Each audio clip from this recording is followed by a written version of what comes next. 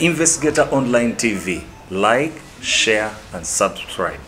It is an insight into the homeless edition, a debrief into the life of Faridah Birungi and her estranged hubby, Michel Kirunda. The pair initially started dating way back in 2005. It was all bliss, but it's now near horror and mayhem. Welcome, gentlemen, onto the panel. Mwami. And Linda, the investigator as usual, the gun that fire, not the one for hire. You need to note that. Since you know mo episode yeno, again, I think but you are agona and ecstasy. A good day, a sign no buyenike. To Sudan to Mujaji Mirwa. It is a real life experience. So. No mkuru. Wagamba, it's not a bed of roses. Anyway, Daniel Znapung, Prince of Journalism. You're welcome, my dear viewers. And Jaco David Waluka 24/7 like an AK-47. Like I have previously retorted. Faridah Birungi ne mwami Michel Kirunda bali bagalananga abantu abalala bonna bwe babeera nga Farido bache kinnonogo kye nga bwe batero gamba ye sweetheart ye biki byonna ebyo bane nya batero kulesa yagamba yamuyita amita hani ne hani ninga naye bagenzi nga abantu abalala bonna babeera hani afuse hani olusi nafuuka bitter sweet. This story yajja ku Investigator and was about yeah, I think it was about close to 3 weeks ago. Mbandi wano kawungezi mbandi awo kuyaya tudde kiro actually nababo couple customers kuyayawo ne bajja ne batula went today. It was unusual of them, but we normally keep a distance, but they were like, we have an issue for you to attend to, and it is urgent. Remember, buuza kiki nongamba waliwo omukyala bamukasukidde ebintu ebweru ate actually something like their landlord. So nga bajja bakugamba landlord waabwe landlord waabwe akasuse mukyala wewe. So nengamba kati omanyi waliwo omuntu akuleeta ekitundu kati ndi siri poliisi siri kiki kati nga ndabire ddala bali kati okugezaako okubalaga nti nyinawo kyenkola nenkubira kulu yaffe Jona ne Jacob ne mbalagirira ne bagenda ku scene. Indeed basanga nga omukyala bamukasuse bweru ne Jacob kintu kyali kyewuunyisa ennyumba yaabwe apartments zaabwe ne ebintu babijja mu nnyumba n'abiteeka mu luggya naye ne kitamumalira mu compound n'abiteeka ku luguudo on the road nga bw'obyaba on the road ebweru wa gate n'ateekako omusirikale tewali muntu ayingira wano. Actually n'amuwa ne directives akusinziira ku kyennawulira nti agezaako okuforcinga their entry inside kuba masasi. So kakati nemubuuza bannange mbagana kati mwenga temunnayingira tebaba kuba amasasi. So nensindika kulu yaffe ne bakapturinga basanga waliwo balooyazi bafida omukyalo oyo naye waali ayogera ensonga ze.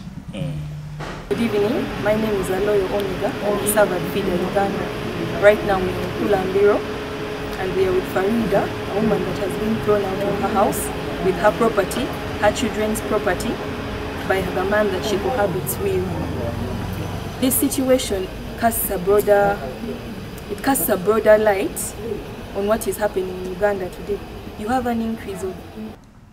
So netugezaako nengezaawo nenkubira omwami nga simu teyaliko something like that.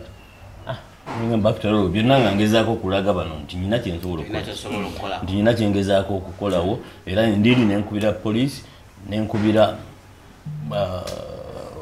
omukuba police abanene nangamba no that is wrong omukyala ddala bwabanga that is a marital home. Mweba mukase tekikkirizibwa kati nampa amagezi nangamba kati kubira Kira Road omusindike omukyala akole statement bagezeeko balabe nga basobola omuzza mu nju besutinga ebyabwe naye tebasobola kuteeka mu kukasuka muntu bwe. So nenkubira osi watuba nga yorede waali nangamba wendi naye musajja muzibu nnyo. Ndiide omusajja muzibu kubawe sante akozesa poliisi akozesa nnyo poliisi neba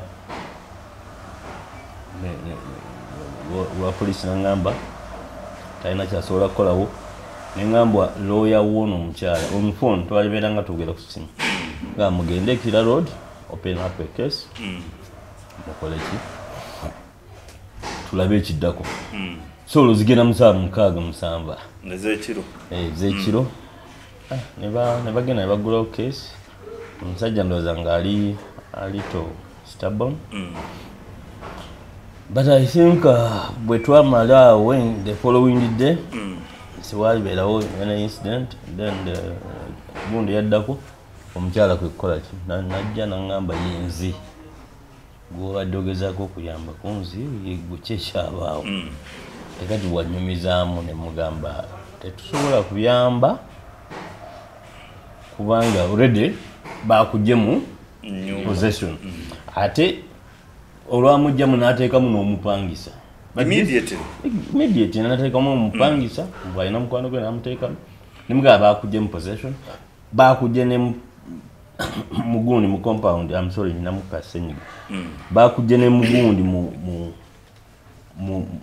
confines mu compound kati oli ku luguudo you know tetulina kyakukola naye ne muganda naye don't you think kati ng'amaze okumbulyamu engeri gye bakwataganamu up to this level n'ebyayisemu byonna jako I felt if this lady could tell bawala baffe bannyinaffe balina ebintu bye bayitamu naye normally lwakuba nti tebabuuliriddwa oba tebafunye muntu buli omu afa kimugunyu nengamba omukyala ono singa asobola okutelinga her story. So ne mugamba naye kati gwe byo biyiseemu naye olowooza omulala bw'abiyitamu owulira otyo nagamba I wouldn't want anybody to go through this. Ne mugamba now can you tell your story kwe kukkiriza nga bamuze mubiraba. It is very interesting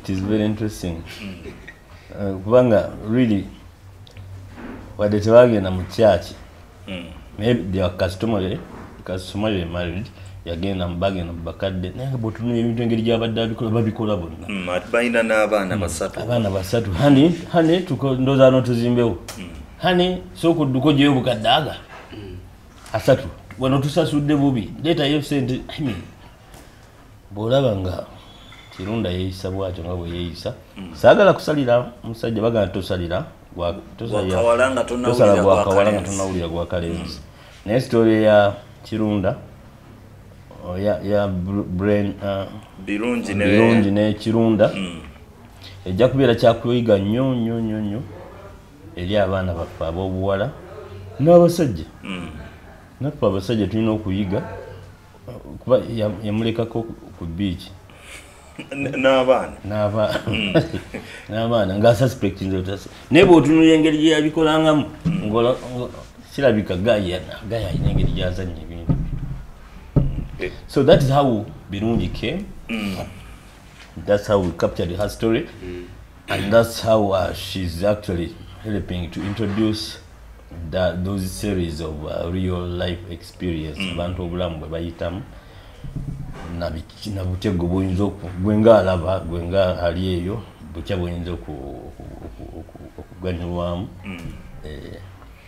naye gwe bagambye mbwaliwo njagala binoonyereza ku mbwaliwo ennyonyi eyagenze yayiseemu ekiraawo ennaku zino okayinza okwakeka virus akatutawaanya senyiga nga mungi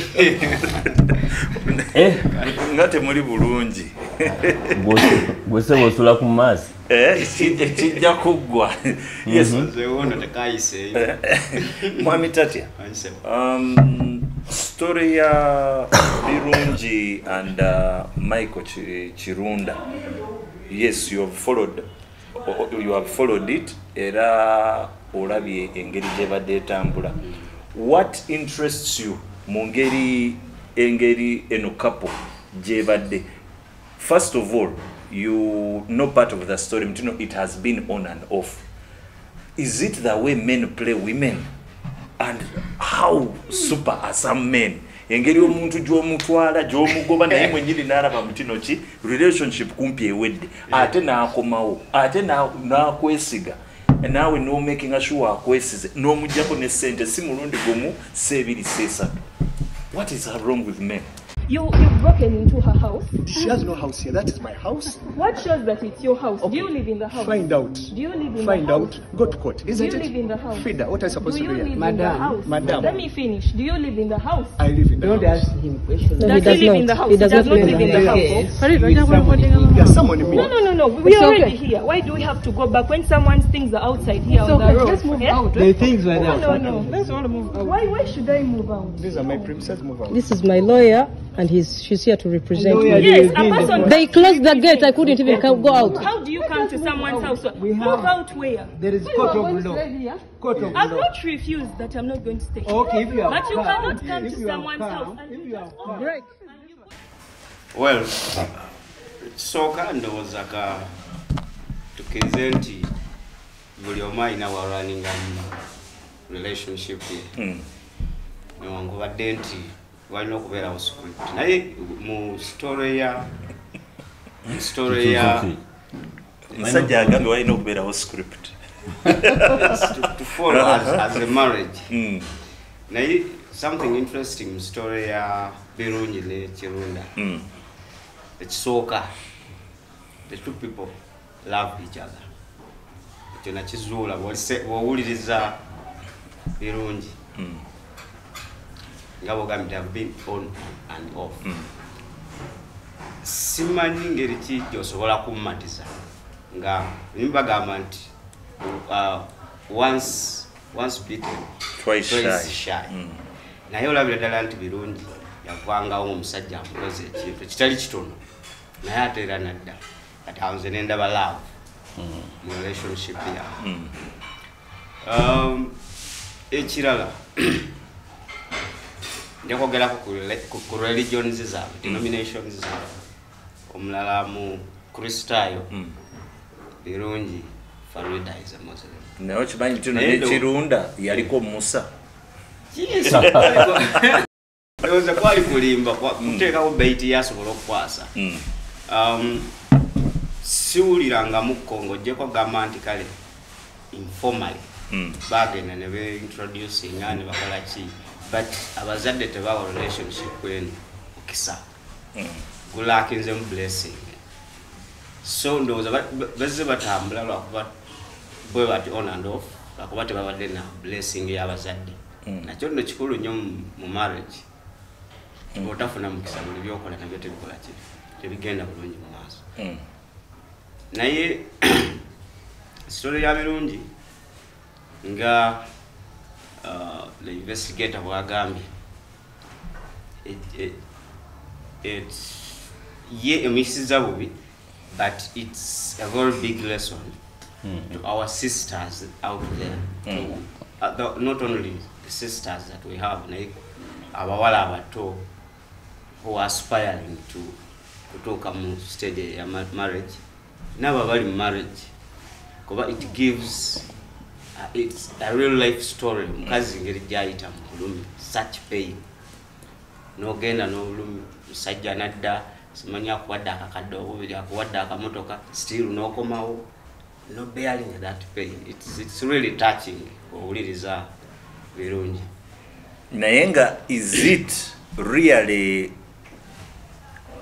true oba prudent for a man who has got his financial muscle.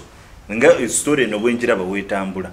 Michael has always used his financial power not only to compromise authorities ezandibadde ziyamba Farida naye inside her own family ndowooza mpola mpola n'abantu abandi muyambye.